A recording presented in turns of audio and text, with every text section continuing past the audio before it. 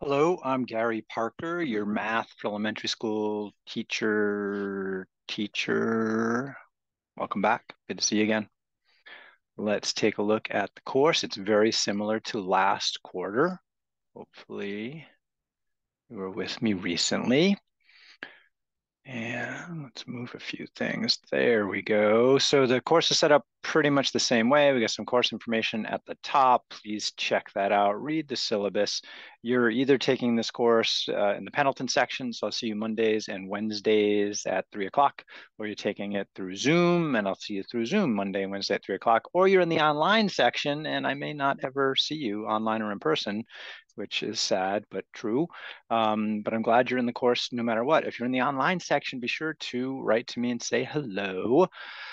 Um, okay, so same book as last quarter. So you should be able to get it through the bookstore menu. Maybe you ordered the print book. I got the print book. I much prefer using that. But somewhere here, I've got an online version. We're going to start off in chapter 4 this quarter, play a little with number theory. Then we're going to jump back into chapter 5. We did integers last quarter. So we're going to pick up in section 2 and play with what is a fraction, and section 3, how and why do we add, subtract, multiply, and divide fractions. So this is like, I think, my favorite quarter of this course, because fractions, in my opinion, are awesome. And they're also the thing people struggle with most in basic mathematics. So I want to help you get better at it.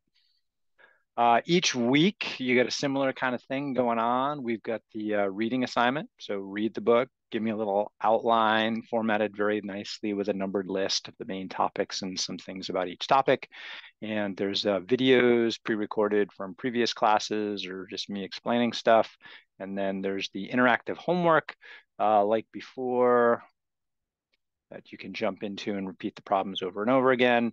And then there's an activity for most sections where you'll type or write something up and give me pictures or share a link of your document.